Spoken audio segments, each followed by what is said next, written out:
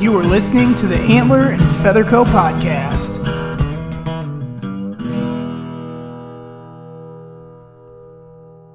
All right. Hey, guys, what's going on? Welcome back to the Antler and Feather Co. podcast, the podcast for the new hunter, the adult onset hunter, and any other hunter who, like myself, has no idea what we're doing, but we're in the woods anyway because we absolutely love it. Guys, we are already on episode number 3. This thing is flying by, and I'm having a great time talking to all these new hunters, all these experienced hunters, and I'm learning a ton of stuff from them, and I hope you guys are too. We have some really legit guests coming up, so make sure you guys are subscribed and following the podcast wherever you listen to podcasts so you don't miss out on any of the awesome content we got coming your way.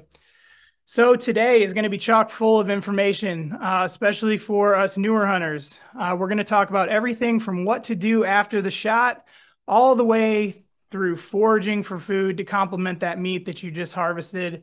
I'm really pumped to have our guest on today. I know I'm going to learn a ton, so I hope you guys too. Let's not waste any time. I'm going to jump right into it. So let's welcome to the podcast, the Edible Outdoors cook, Jason Thornton. Jason, how you doing, man? I'm doing great, man. Thanks for having me on. Oh, thank you for coming on, man. I appreciate it. I hate to admit it, but this is more of a selfish thing than anything because I'm personally really excited because I know that I think I know what I'm doing to an extent, but being able to just gain some knowledge from you, I'm super excited about it. And yeah, I just couldn't be more happy to have you on here. I have got a list of questions a mile long. I'm sure I'm going to venture off on tangents, just asking questions that I'm curious about. So hopefully we can pack this thing full for an hour and get a lot of good value out of it. So like I told you before, I'm going to open in a quick prayer and then we'll dive right into these questions. So Lord Jesus, we thank you for your sacrifice on the cross in our place. If not for you, our lives would be absolutely just pointless. We would be headed to hell and have no hope. And because of what you did on the cross, we can just boast in the hope that we have, and we know where we're going when you call us home, and we're just so thankful for that. I'm thankful for Jason that he's taken the time to come on here and teach us some stuff. And I just want to glorify you through this podcast, and hopefully you through me are able to bring more people into your kingdom as well as get more people into the woods to enjoy the creation that you've made. And we just ask all these things in Jesus' name. Amen. All right. So to kick it off, I don't want to just totally not let you talk about the Edible Outdoor Cook because I think I've looked at your Instagram and I've looked at it in the middle of a 24-hour fast, and that was the worst possible thing I could have ever done to myself. So can you give just a little background about, where you're from, how long have you been hunting, kind of how you got into it, and then just a little bit about Edible Outdoor Cook, and then we'll get more into the actual project later on. Okay. Again, my name is Jason Thornton. I'm from South Central Louisiana, the steamy, balmy South. I don't know that I've heard anybody say Louisiana from Louisiana. I think usually it's Louisiana. Well, I just spent all weekend in the heat, and right now I'm ready to call it Louisiana. Yeah. See, I've been hunting. I killed my first deer 37 years ago at the age of 12. I probably killed my first duck about the same time and haven't looked back since. Yeah. Awesome. And where can they find Edible Outdoor Cook online? So 3 channels. I've got Instagram, Edible Outdoors Cook, Facebook, Edible Outdoors Cook, and I also have a private blog that you can actually, if you Google Edible Outdoors Cook, you will see the Field to Cajun Table wild game blog. Yeah, I've checked that out, and there's there's recipes. It's loaded with information. So make sure you write that website down. Go check that out because that's, like I said, it's a great resource to check into. So I want to kick this off talking about everything everything we talk about is, hunting related, getting in the tree, getting in the woods. But what happens when everything lines up, stars align, you arrow a deer or you shoot a deer, um, and you put it down? I know the moment you get down from that tree, you're in a completely different world. Things don't look the same as they did, but we're going to assume we followed our blood trail or we saw where the deer dropped. What is the after the kill process? Most importantly, touch on the importance of field dressing ASAP and the reasons for that. And kind of what happens the longer that animal has to sit. So let's say in Iowa, it's in the winter time and you shoot it late at night and you decide, hey, I'm going to give it all night and come back in the morning. So why is it so important to get that animal field dressed and out of the woods as soon as you can? Well, as soon as you stop the heart, you're on the clock. Uh, Again, we live in South Louisiana, and it's our season runs from September 15th through February 15th. And in September 15th, 90-degree temperatures are more common than not. Mm, Um, and again, you're on the clock. You've got to get that animal cooled off as quickly as possible. But before that, making a humane shot uh, is just as important as anything. Getting that animal down as quickly as humanly possible, uh, killing it, stopping the heart. Now, what I like to do is, get to the animal as soon as possible, honor the animal. We do take pictures of the animal for not for Instagram or for Facebook, but just so that we can honor the animal better. Uh, right. we'll eat on that animal all year long, and going back to the pictures helps us to actually remember the hunt, remember the adventure, and it adds to the meal. Um, Absolutely. Once you get there, uh, cool it off as quickly as possible. If you can, field dress it, but you've got to be concerned about the conditions in which you're field dressing. If it's raining or snowing, or if it's hot outside, you're gonna have to drag it through mud, because once you open the cavity, you're exposing it to bacteria, to its own feces, to Mm. mud, to any type of debris that would actually the quality of the meat. Uh, some people may field dress it in the middle of a swamp, and then if you're going to drag it back, and you have to drag it through water and just a ton of stagnant, nasty water. So does that Uh, stuff actually, does it actually does like seep into the meat? I mean, yes, because you've you put a hole through both sides of it, so there's a odds are you're going to introduce that type of stuff through the wound in which you killed it. mm-hmm. Um, but also the inside, you've got your tenderloins on the inside of the cavity, which you definitely don't want to destroy. And if you're going to do Right. that, I would suggest maybe you remove the tenderloins. Right. Field dress the animal and remove the tenderloins. Keep the heart and the liver. I like to eat nose to tail. So if you're so inclined, you might want to keep a game sack just for those parts. And I'm not saying that field dressing is evil. Sometimes it's a necessity. If it's going to be out, if you're going to be away from your truck or your skinning shed for quite some time, uh, go ahead and do it. Also, it lightens the load. There's a lot of Yeah. innards in there that, you know, sometimes if I can field dress the animal, it might take me an extra 30 minutes off my drag time. Uh, so it all boils down to cooling the animal off as quickly as possible. And you'll see pictures of people, and they'll kill a nice buck or whatever type of animal, and they'll put it in the back of the truck, and they'll ride around town showing all their friends, and Yep. they'll stop at every gas station and talk to people. And they shot the buck at 8 o'clock in the morning, and now it's 6:30 in the afternoon, and Yeah. they're still showing it off. Well, at that point, the quality of your meat is diminishing, by the minute. At that point, I like to have the animal from when I drop the animal to actually hanging up and cleaning it. I'd rather be no more than 90 minutes or 2 hours or so. Um, Yeah. so, but that is the very beginning of the quality meat process. I mean, So could would you you imagine it if your rancher killed killed cattle, and then 18 hours that's later a great way to they're that's still a great way fleeing to with it? think about it. Yeah. Yeah, that's a perspective that I haven't heard before. That's actually a really good way to think about it.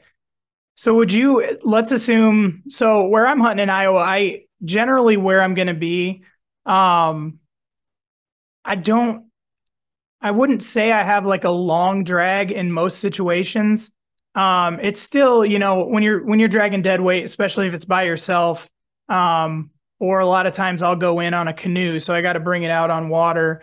But if you're one of those guys, let's say you decided, hey, I heard that sometimes you get lucky if you hunt right off the parking lot or something like that. You've got a pretty easy drag. Would you recommend just dragging it to your truck and field dressing it in kind of a more controlled environment if you do have, you have a shorter drag? Absolutely. But even more importantly, I'd like to field dress it with the access of running water. Okay. A skinning shed, or your barn, or wherever you're cleaning your animals. Uh, if your truck is only 10 minutes away from that, I just go ahead and wait the extra 10 minutes, because clean running water, is essential to meat quality. You Okay. can urine or feces or whatever else that you accidentally bile stomach material, if you made a poor shot, uh, you can actually salvage a lot of meat with clean, fresh running water. Okay. One thing you touched on that I'm curious about, and we don't have to deep dive into the scientific uh, part behind it, but like you mentioned the importance of making a good shot and getting that animal down quickly. What what can happen or what happens when you make a poor shot, maybe you gut shot it, or maybe you whatever it is, and that animal does not drop, in the 40 to 100-yard range, and they're running for a mile, and maybe they have to lay down for a few hours to die. What about that affects the meat quality? Now, I kind Well, of that know the answer to that, but I'd like you to share that with people who don't understand what happens during when that shot goes off and they run off and you don't find them for a while. What happens to that meat? well, the deer, is injecting itself with adrenaline. You've shot the deer, and you scared the heck out of it, and it runs a mile. It's just tainted with adrenaline, which is not good for the meat. And then maybe you bump it a couple more times, and then maybe it does take you all night to recover it, once it's dead, because a deer can run a lot faster than I can walk looking for it. So say it Right. runs half a mile, and it covers that half mile in 6 minutes and lays down and dies. Well, honestly, it's going to take you probably 4, 5, 6 hours to find a deer at a half mile. Even if you've got a decent blood trail, it's going to take you a long time. And it goes back to the clock is ticking. Once that animal beds and dies, you find it 5 hours later. You're on the clock. Um, you definitely want to get it cooled off at that point. And if you're in Iowa and the temperatures are, you're hunting and it's 29 degrees, your clock is a little slower than my clock. My clock, Mm-hmm. if I'm hunting during the rut, it could be 70 degrees. Oh, Um, man. Not to mention, uh, hey, South Louisiana. Not to mention, now Do you're what you in gotta do. competition with every coyote in the Right. county. Ants, fire ants, whatever other predators that you may have in your area. Wolves, if you're in that part of the area. I've actually, and I can shoot you some pictures. I shot a small buck. It's been years ago, and maybe 20 minutes after I pulled the trigger, a bobcat walked by. Oh, So that's neat. Before I can get a shot on it, because I would shoot it, ended up it was actually blood trailing my deer. wow. And by the time I got to my deer, it had taken a front shoulder off the deer. I mean, it, Really? it had a hole the size of a softball in the shoulder, Now, and it helped itself to a fine meal. yeah, in a situation like that, um, I'm sure I had a buddy a year or two ago, same thing happened. He shot one later at night and, Yeah, he came first thing in the morning. I think it wasn't even light out yet to try to find it. And yeah, it was completely gone, like down to the bones. Let's say in your situation when if that does happen, is that meat just done then? Or did like in your situation, were you able to salvage anything because it kind of happened so quickly? Or Yes. is there a concern with having another live animal eating on that carcass? No, I wouldn't be concerned with it if you can salvage. Like in this case, the bobcat had a front shoulder, so I just donated the front shoulder to this little, quad ped that upset me. Mm-hmm. The deer's not, the blood is stopped in the deer, so it's not like it's taking saliva from the bobcat and it's being, you is being sent throughout the body of the dead Right. deer. So it was just that area. So I was perfectly comfortable with salvaging the rest of the deer. Now, in your buddy's case where the coyotes decimated the entire thing, it makes for a really good story and some cool pictures, but it still upsets you. Right. Yeah, he lost the back straps on that. It was a shame, but so if you let's say you do everything right and or you think you do everything right, what is a way to tell like if something is wrong with the meat, maybe it did sit too long or whatever the situation may be, how can you tell if that meat is no longer edible or salvageable? Whether it has to do with how long it took you to get it to wherever you went to process it, or maybe you processed it and you used bad practices to age it or put it in a cooler. What are some telltale signs that that meat is probably not what you're probably not going to want to eat that. Well, the first thing is smell. You can smell poor meat at any point, anywhere, whether it be beef or lamb or venison. And the next thing is vision. Your visual cues will help you out a lot. It just doesn't look right. Um, Maybe there have already been insects that are involved. Mm-hmm. Flies can be a big thing here in South Louisiana. So if you've already got flies on your animal and it's been out for a while, nobody wants to eat fly larvae or maggots. Right. Uh, but the next thing is just the way it tastes.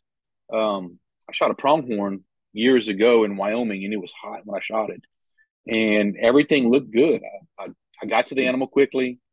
I harvested it fast. It was still hot. Put it on ice, and at some point between Wyoming and Louisiana, it just did not survive the trip, and it didn't give me any clues at all. I couldn't smell poor meat. I didn't see any visual cues that were off. But when I cooked it, everybody in the house knew it was rancid. So just follow your gut. If it doesn't smell good, don't eat it. Okay. I wholeheartedly believe that you should. You know, I wouldn't even feed it to my dog. Yeah. But Yeah. because you don't want to get anybody sick. The last thing you want to do is to get your family sick or friends sick, and just because you handle it poorly, or in my case, I did everything correctly in Wyoming. I still am not sure exactly where I went south with the whole process, but it was rancid. Yeah. So I know this next question is gonna be a little difficult to explain without having like a visual of it, but once you've got that animal field dress and you get him home, you get him to your skinning shed, wherever it is you're going to break this animal down. Can you kind of just go over what your process is? Um, I've seen people hang it by the head. I've seen people hang it by the leg. I've seen people do the whole cut the neck and let it bleed thing. So how do you handle it once you get that thing, you get the guts out? What's your next step? Um, so I'll hang it upside down, legs, uh, by the back legs.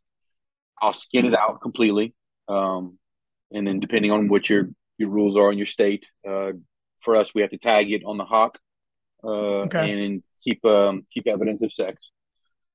So the head and the hock, skin it out completely, and then I start. I'll pull the front shoulders off, and then I'll pull the back straps off. Then I'll go inside and take out the tenderloins, cut off the ribs, cut off the backbone, and I'll discard the backbone because at that point the back straps and the tenderloins are gone. Hmm. And then I will go into the legs, the hind legs, and cut them in half and refrigerate all of it. Okay. We don't, like you mentioned earlier, that you don't have a walk-in cooler. I don't either. There's ways to get around it. It's very difficult, but if you're motivated, you can get around it. What I like to do is I'll take a very large ice chest, like a 162 quart ice chest, and I'll put a layer of ice in it at the very bottom. Then I'll put my venison. I'll put a garbage bag over the ice, and then I'll put my venison over the garbage bag. I do not like getting my venison wet at all. I find that it turns gray, a mealy looking gray, and that's Hmm. just not appealing to my eye. If you went to your meat market and you looking at ribeyes and it was that color, you wouldn't buy it. Right. Yeah. So it turns the meat to a gray looking matter, and I don't like it. I like it red. Um, the reason I do all that is just to keep it. I'm essentially I'm creating my own walk-in cooler by keeping it that way. I'm going to keep it that way for several days. I'll keep the drain plug open, and I'll elevate the opposite side of the ice chest so that the water continues to drain, and it's never sitting in a pool of water. So do you at any point in time, I guess before I ask this question, how many days will you leave it in that cooler before it's time to take it out and actually break down your muscle groups and things like that? It depends on the outside temperature. If it's cold outside, I'll leave it that way for a while. But if it's warm outside, I don't care what kind of cooler you're using. If you've got that drain plug open, the ice goes quickly. I would like to hold it ideally for about 3 or 4 days in that ice chest, and then I have an entire kitchen counter in my house dedicated to processing deer, and it's a family event. Hmm. I'll drag the ice chest in, and all four of us get to work on the deer. I've got a 17-year-old son and a 13-year-old daughter and my wife, and we get after it. And it probably takes us from that point of bringing it in the house to putting it into the wrapped, sealed, labeled, put in the freezer about an hour. Really? And what we like to do is we'll break down the muscle groups. The hind leg, I'll break it down into the there's probably this I think there's like six muscle groups in the back leg, each back leg with top round, bottom round. We call it the hidden tenderloin. It's the eye of round. Okay. The shank, break it all down into those muscle groups, and then the football roast, break it down, label it, put it away. I use the front shoulders. Um, we will we'll debone the front shoulders, and I use that for my ground pile. All that goes to the grinder, Okay. and that's the only part of the animal that I use for grind, other than trim work. We'll whatever trim work comes off the deer will go to the ground pile, and then people like to keep roasts. The only roast per se that I keep is the neck. Really? How does that's one cut of the deer that I don't think I've ever been around anybody that has kept the neck. And I've always heard like that is good meat and there's meat there, but I don't think I've ever really understood like which part of it would like what is the part you take and how, what do you do with it? So what I take is pretty much just below the jawline of the animal, all the way down to where you stop pulling the backstrap out. Okay. And depending on the size of the deer, on a good 130-pound doe, you might have a 5 or 6 pound roast. It's Really? bone in, obviously, and you've got to remove the esophagus and the trachea. It's right down the middle of it, but there is a ton of meat on it, and we cook it low and slow.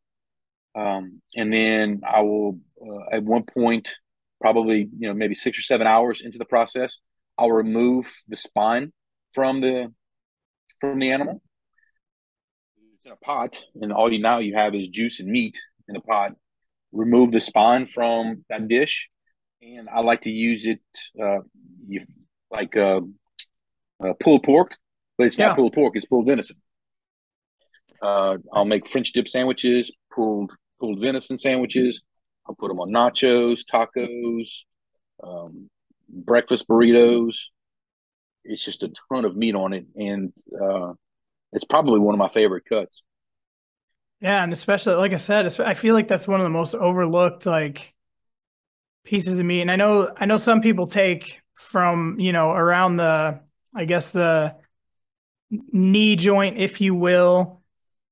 I know a lot of people just kind of cut it off right up top of the knee joint, and then everything else gets tossed out. And what is that? Is that shanks or whatever? Is that what The they call it? shanks are the bottom part, the essentially what's the calf on your leg, Yeah. shank on a deer.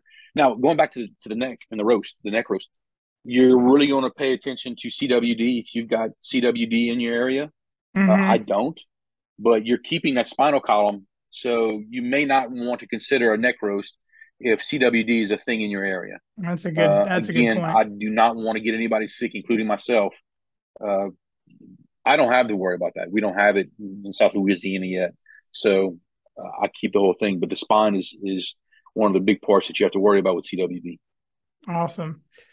So one last little, not to jump all the way back, but when you have your meat in a cooler, you put that one layer of ice. Is that pretty much your time frame? Like as soon as that ice is out, you're pulling it out.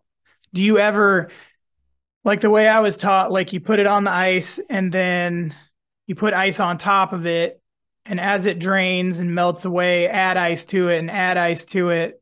Do you kind of just put that first initial layer, get your meat in there, and whenever that ice is about done, you get it out, or Not necessarily. It really depends on what's going on in my life. If that initial layer were to go away in a day, I'm probably going to add another. I'll take the meat out, redo the whole thing, put ice in the bottom, garbage bag, meat on top again. Um, okay, it's not. I'll be honest with you. It really depends on what's happening in my personal life. yeah. Kids, jobs, Christmas parties. At that point, I mean, it just really depends. If I'm in a time crunch, then I may escalate the whole process by 2 days. If I have nothing else going on, 4 or 5 days. So what happens to the meat over a course of like what I why wouldn't you field dress, go through your whole breakdown process? Why don't you just put it right into the freezer at that point? Like what happens when you let it, I guess, age for three, You're 4, 5, 6 days? What does that do for the meat to make it beneficial? so you are aging it in your cooler. The enzymes in the meat are starting to break the meat down, so it will be a little bit more tender. It will be a little bit more tasty, just because those enzymes are doing their thing with the meat. Ideally, if I had a walk-in cooler, I'd probably, and I could control the temperature, I would probably let it hang there for at least a week to Okay. 10 days. But that is a super controlled walk-in cooler, whereas an ice chest is not, right? Um, but and you can actually tell the difference between an animal that was aged 4 days and an animal that was put away immediately. Yeah. Conversely, you can tell the difference between an animal that was aged 4 days and an animal that was aged 10 days. Um, Now, it's hard to compare apples to apples because, as soon as you try to conduct this experiment, well, this doe is younger than the other doe, which makes for Right. better meat, or this buck. But if you compare apples to apples, aging the animal is definitely beneficial for the table. Awesome. So, and then to wrap up this little segment on the after the kill, if you do have, maybe you're somebody who you don't want to you don't want to break down the whole animal, which there's many different beliefs behind it. I kind of feel like if I take the time to put all the work into a hunt and I put that animal down, I owe it to that animal to do everything on my own instead of just, well, I killed it, I'm going to send you off to a butcher. That's my personal belief on it. It doesn't have to be anybody else's, but if you're going to take it to a processor, or maybe you just don't want to go through making sausage and all the fancy stuff, do you really just need to field dress it and then get it to the butcher ASAP, or are there other things you should do before you take it into the butcher? You may want to take your select cuts off. Um, when I was doing this years and years ago, I wouldn't bring the back strap to the butcher. Uh, I can take that and I can process it myself. I don't want anybody, you know, you hear horror stories where people butchers will take their cut or whatever, and Yeah, yeah, I'm not sure they really do that because some of these guys are just seeing 200 deer a year. right. Why he's taking a sliver of backstrap off your deer, not I don't know. Maybe they are, but I don't subscribe to that. But I wouldn't bring my backstraps or my tenderloins there. I would bring him all the four legs. But I guess it depends on what you do with it from there. If he's going to debone it and cut into chops or make sausage or ground or whatever they're doing, I wouldn't pay a whole bunch of attention with aging it. Uh, just because they're gonna get it, and they're gonna cut the heck out of it and throw it in a Hmm. grinder. They're gonna mix it with some pork or something else maybe, and then they're gonna shoot it through sausage with their special seasoning. I just wouldn't put a whole bunch of attention into anything special between the skinning shed and the butcher. I Right. just wouldn't. Yeah, so I guess it'd be Um, beneficial if you're going to do that. Maybe just call ahead and say, "Hey, what kind of condition do you want this animal in if I bring one in?" yeah. And I'm sure they'll let you know what they Now, like. most of them charge extra for deboning the deer. So, Okay. if you're inclined to save a couple of dollars, you may want to debone it and bring it to them deboned. That way you can save, 20, $30 or whatever it'll be. Right. Um, I know some of those meat processing places, especially in Texas, people drop off a whole deer. And this is what I Yeah. want. They fill out a checklist. I want this, that, and the other. And you know, 14 days later, they call them and it's wrapped and they've made everything that they want to, but they process the entire deer for people. I like to be a little bit more hands on than that. I like to get into it, and my venison doesn't see anybody but the four people that live under my roof uh, Right. until it be, until it goes to the you know into the kitchen and I serve friends venison, but we're the only four people that touch my meat. That Yeah. sounded bad. That's I was just going to let it go and hope nobody But so transitioning out of that, another thing that you do that I think super interesting, and this is an area where I have absolutely no experience in. Um, and again, this is a selfish part of me wanting to talk to you because I really want to learn about it. So you are big into foraging. Um, for people who may have never heard that term or have heard it and just don't really understand what it means, when you're foraging, what are you doing? So in Louisiana, we have several different things that we forage for. It starts off with blackberries in the spring, uh, and there are a ton of different areas in the state that you can pick just an amazing amount of blackberries. And I go from blackberries to mushrooms. Normally, that's chanterelle mushrooms in the summer and oyster mushrooms in the winter. And matter of fact, I found a good little bit this morning. Yeah, I saw Um, that. so what I'm looking to do is, and it's very specific atmospheric conditions that you're looking for. The chanterelle mushrooms love a good rain, so we had that Friday morning, and in the back of my head, while it's raining on Friday, I was already working my process. And all right, Sunday I'll be looking for some mushrooms. Um, the chanterelle mushrooms, uh, they grow in near sloughs or waterways, places that where the ground is moist but doesn't flood. So the banks of a river, the banks of a slough, creek, stream, just someplace where it stays moist, under hardwood trees, mostly oak trees.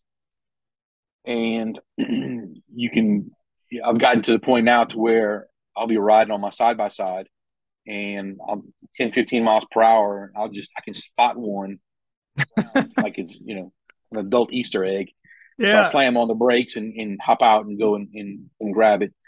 what I like to do is thump the cap a couple of times and get the spores out of it, kind of reassure future growth, and then Mm-hmm. harvest the mushroom and put it in a basket.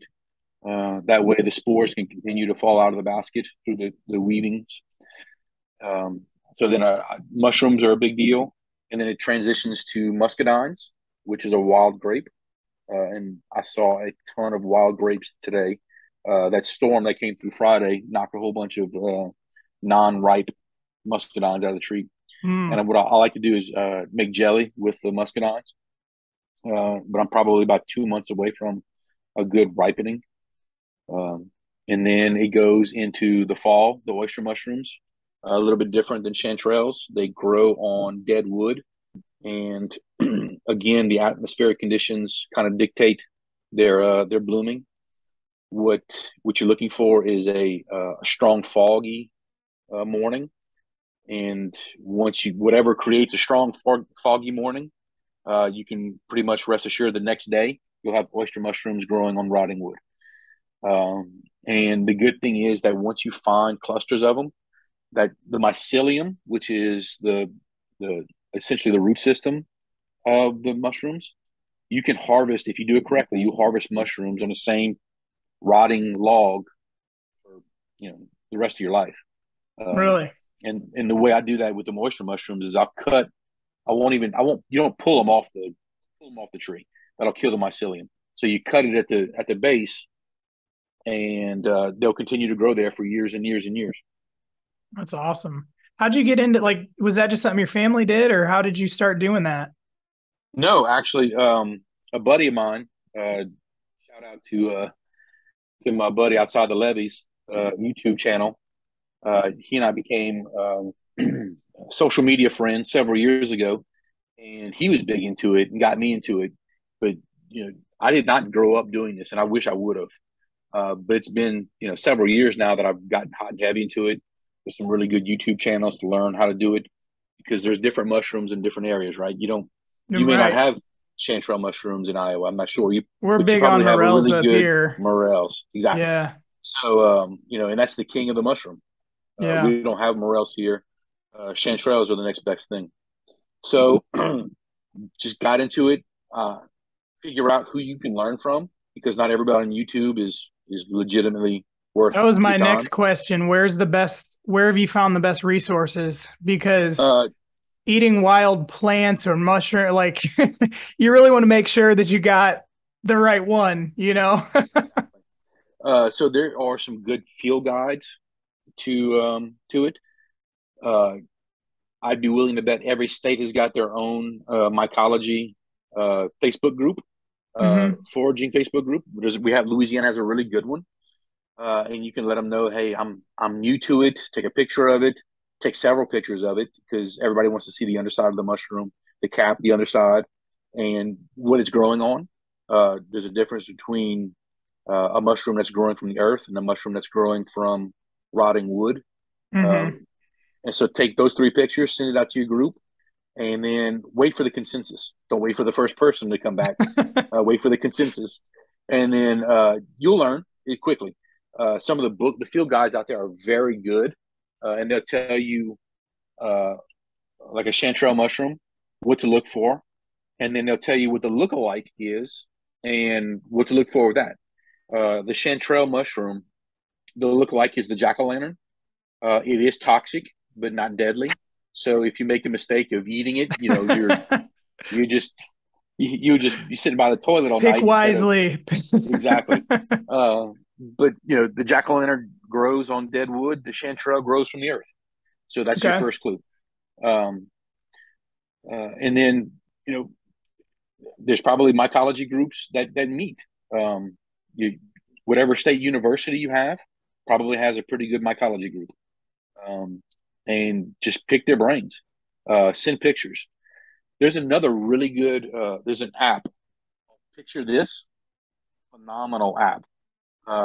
You take a picture of the whatever it is you're looking at, and it'll tell you what the plan is. And it's been my That's experience that awesome. this app is about 97% accurate. Start it off in your backyard with trees and plants that you know. Take a picture of the leaf, and it'll tell you it's an American fig tree. Like, man, it's incredible. It is probably one of the best tools that you can have on your smartphone. I highly recommend it for anybody. Picture this. Yeah, that's a great resource. And I'm curious about, you said 97%. What happened with the 3%? Well, I think that's the number I'm they just count. kidding. Right, So, right. You're you know, pretty safe. You probably won't die. right. You mentioned figs, and that's one thing when I was scrolling through your Instagram account on that day I was fasting. I just happened to go through like all these preserves and stuff you made with them. Um, do you kind of did you just kind of go online and look up what to do with them, or did you have someone teach you how to make all that stuff? And I saw you made like preserves out of like wild like blackberries or something like that, and man, did it look good. But like, how do you That comes know? from Where'd you learn to do all that? the family. Mm-hmm. My grandparents were really big, you know, outdoors people. They probably had to be in the Great Depression. You know, Yeah. you eat what you can, and you eat seasonally. Right. So blackberries in the spring, that's what you had, as your dessert, or blackberries in the spring. In the fall, you had different things. You had persimmons. So my grandfather grew up very poor, so they ate off the land. My great grandfather was a market hunter, and he shot quail and ducks for customers. So that knowledge, to answer your question, has been passed down for several generations. That's awesome. And if you go to his website, there's a part where there's I can't remember which part it's called, but you'll know when you get there. There's a couple different videos that you have on that of appearances you've made, and there was one video where I think it was at your property, and you were going through and you made these hand pies. My God, that looks so good. And I'm like, that looks like something I could do. And that's kind of what got me interested in like just asking you about foraging. Cause like it's kind of it's not as intimidating as like taking on hunting, I guess, to me anyway. But like I'm not really a cook. Like I can cook all right and I can cook good enough, but when you get into like if I pull up a recipe and there's like more than 5 ingredients, I'm usually out at that point. I pick the big names that I know, throw it in there and hope to God it tastes okay.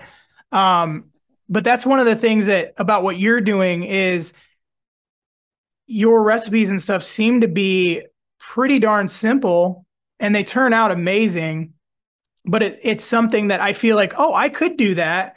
And then that spurs me to want to go try, foraging for whatever I do have around here because I feel like it's not outside of my reach. Like usually, you've got your people who they are cooks and they're very good at it, and not everybody has that. But I think you're making the wild game and just I guess everything from the wild, using that to create great meals and food. Like it makes it feel like, oh, I can do that and not out of my reach. So I think that's awesome. With your edible outdoors cooked, like that's the thing that appealed to me the most is I don't feel like you're making these fancy things that I'll never be able to make. And so before I want to talk a little bit about just your edible outdoors cooked thing. Um, do you have, this is my question when I was thinking about foraging and it goes back to the 3%. Do you have any bad experiences when you foraged anything? Have you ever accidentally ate the wrong thing or had some kind of crazy reactions, or are you lucky so No, far? not at all. Matter of fact, I've been quite lucky in the whole process. Everything that has been, all the knowledge that's been passed on to me has been accurate and beneficial. And like doing the same thing with people like yourself. That's actually the reason I started Edible Outdoors Cook. Um, we hunt a lot of ducks, we shoot a lot of deer, and everywhere I would go, they would serve ducks to me, and it was wrapped it with cream cheese and bacon and Mm-hmm. and cook it. I'm like, good Lord, you shoot 200 ducks a year. How much bacon and cream cheese are you going to use? Right. So I was like, man, why aren't people doing other things with this? And, I was a victim of it myself 25 years ago. And we're just so blessed, especially here on the Gulf, where I did a lot of fishing. And I'd open up my freezer and there was grouper and there was snapper and there was redfish and speckled trout. And, Yeah. and the majority of people fry everything. I mean, it's South Right. Louisiana, that's what you do.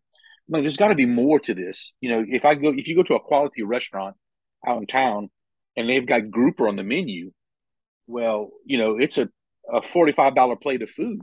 And I've got this ingredient in my freezer. How come I can't, Right. turn out a dish that is a $45 dish? Well, I can.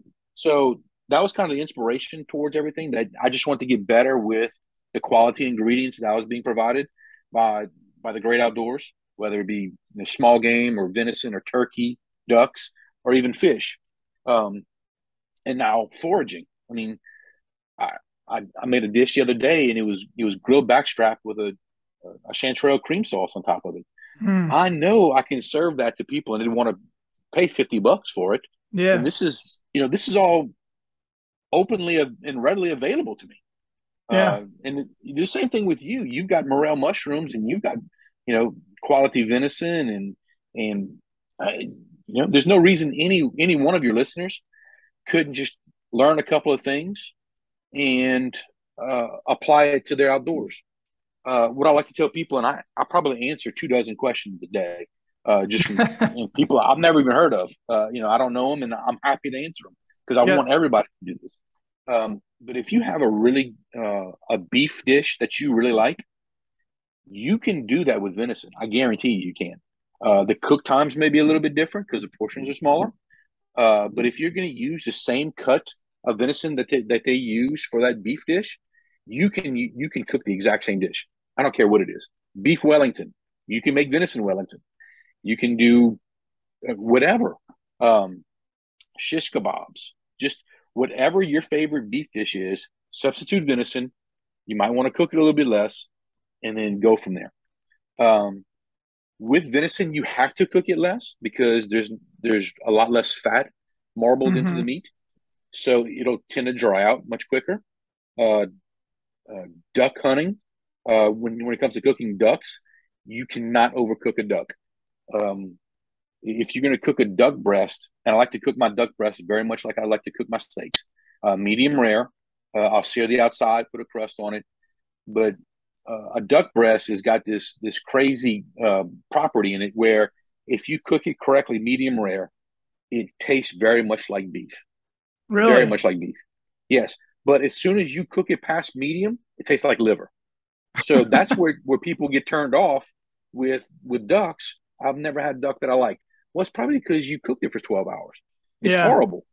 But if you cook it for 4 minutes on one side, flip over 3 minutes on the other side, and I serve it to you, you will never eat duck any other way. Yeah.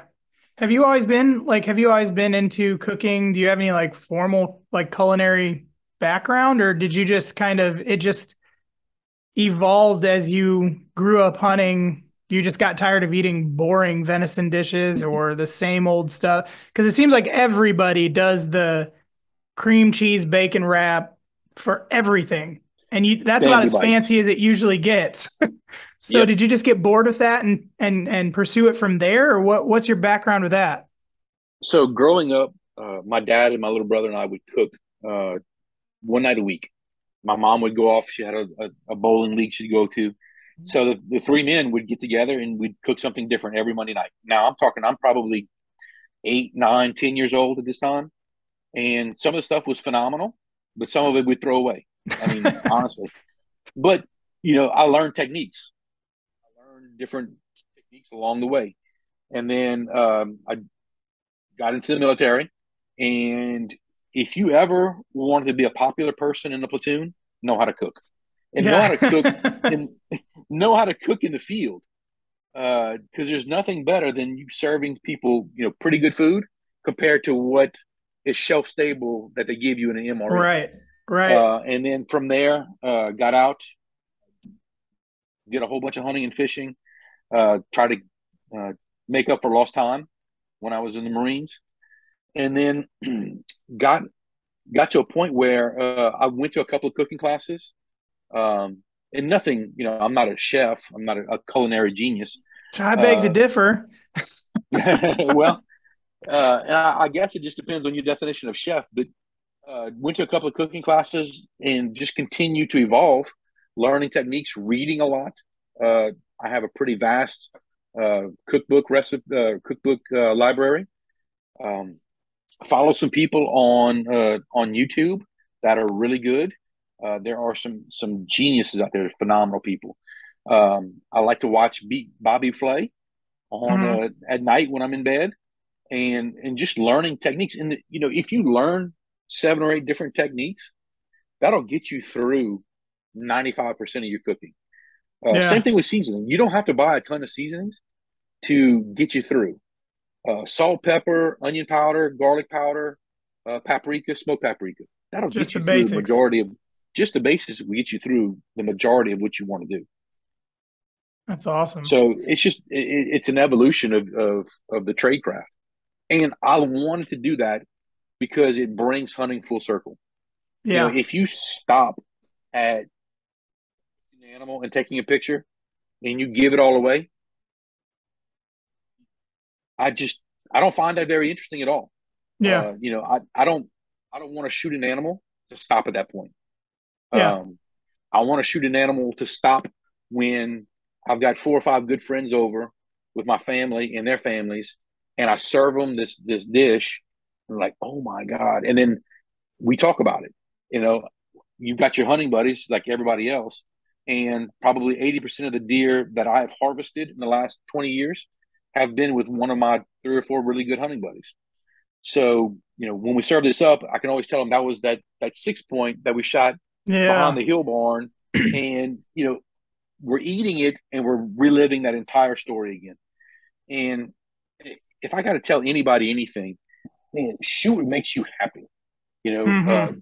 we're we're a society where we're watching YouTube videos and the outdoor channel, and they're passing on 160-inch deer Yeah. because they're trying to wait for Mr. Stickers because they've been following him for 3 years. Man, that doesn't happen in real life often. Right. You know, Right. so if you see a 6 point and that's your deer, that's your deer. Claim it, be happy with it, and move on.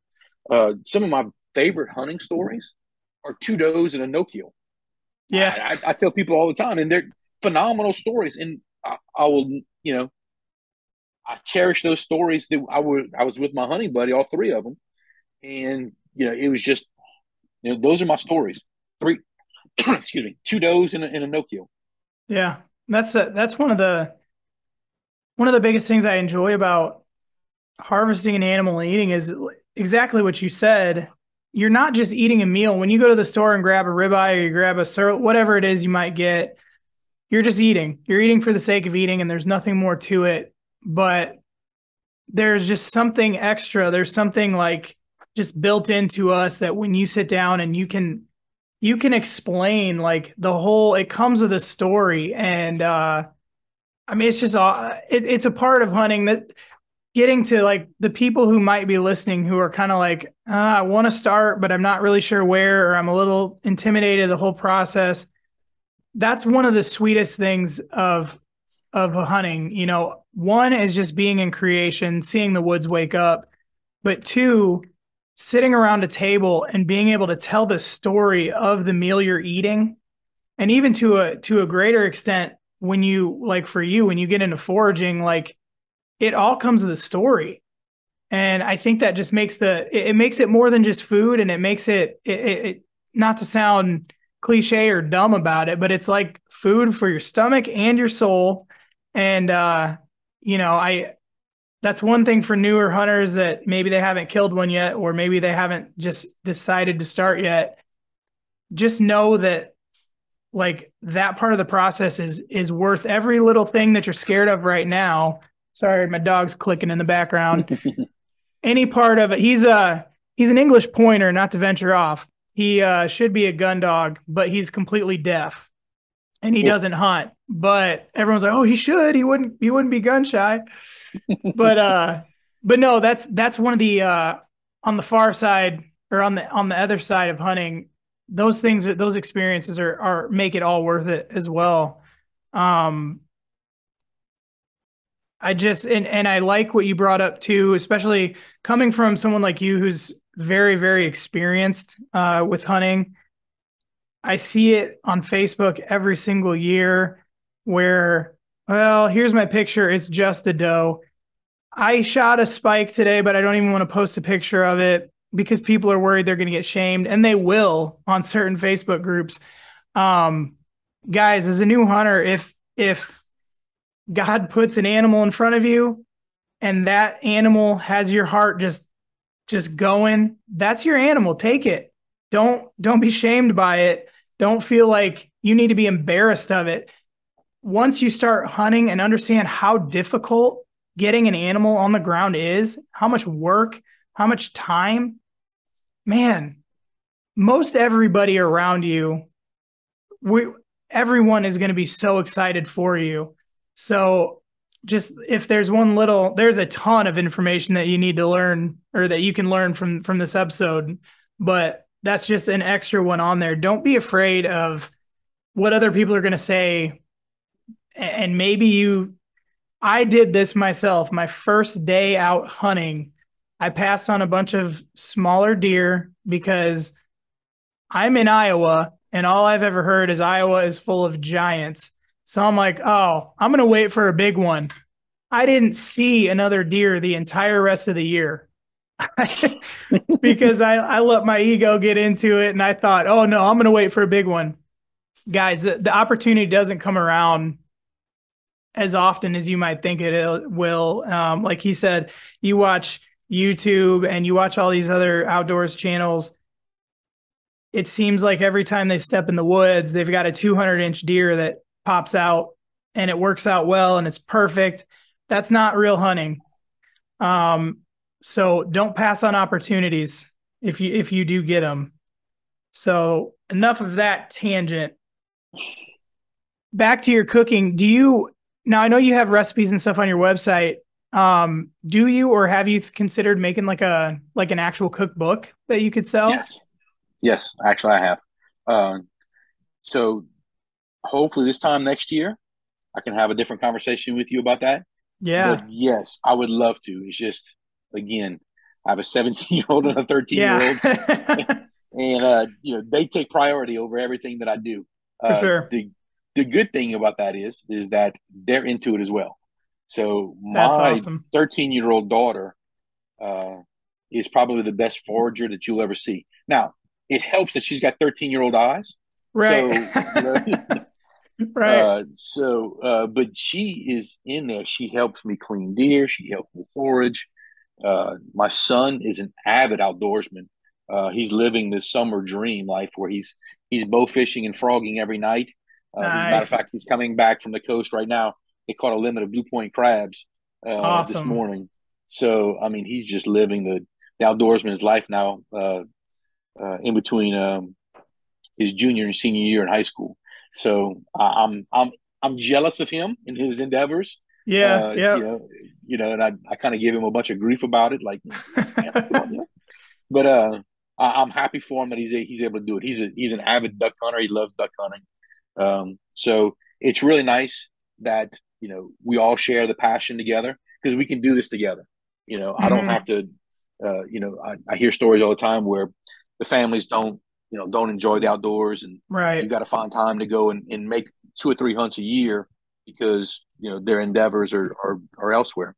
Not with us. I've got this deer camp that's an hour away, and we spend a lot of time there, the four of us, during the season. Every Thanksgiving for the last, I don't know, I can't even tell you how far back, we're at the deer camp, and we're eating venison, and then my son will go hunting that afternoon. So it's I'm just fortunate and blessed that I can have family surrounding me nearly 24 hours a day, 7 days a week during the season to to be with me. That makes it a lot easier. I got a, I've got a Yeah. very, very supportive wife myself, and she's kind of grown up. She does not hunt, and as of right now, will never hunt, according to her. I'm gonna get her into it, but she's grown up around the guys in the family hunted, so she understands, and she's she's watched my whole progression over the last couple of years, and like I think she sees how much I care about it, and she's very good about not being like, you're not very good at this, you know.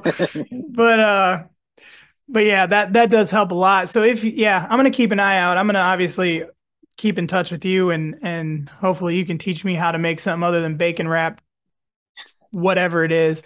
But yeah, that's exciting, and I look forward to that when you can get a book together and actually get it in the hands. And I tell you what, it's gonna go right over there in my kitchen.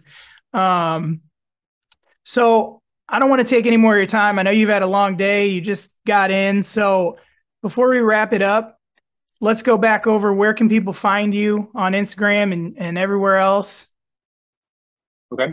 Edible Outdoors Cook, both Instagram and Facebook. And then Edible Outdoors Cook, Field to Cajun Table online. A Google search will get you there for all three of them. Awesome. Guys, seriously, go. Again, I appreciate you having me on. I love having conversations with like-minded people. And to anybody in your audience, hit me up. If you have questions about any of it, I don't discriminate. I answer all questions. It might take me a day to get to see it, actually, because I've got a full-time job.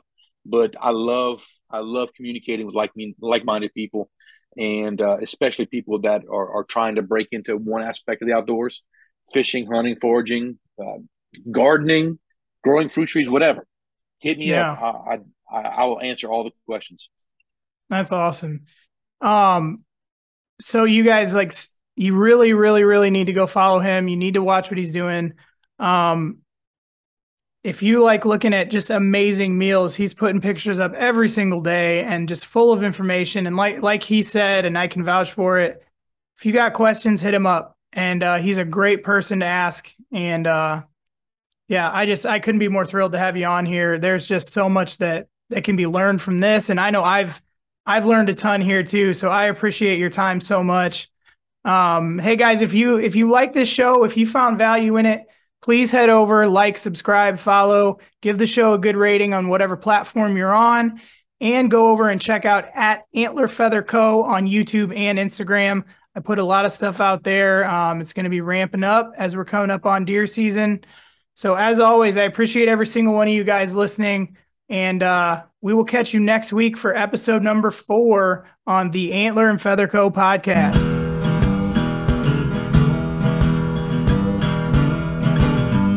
You are listening to the Antler and Feather Co. podcast.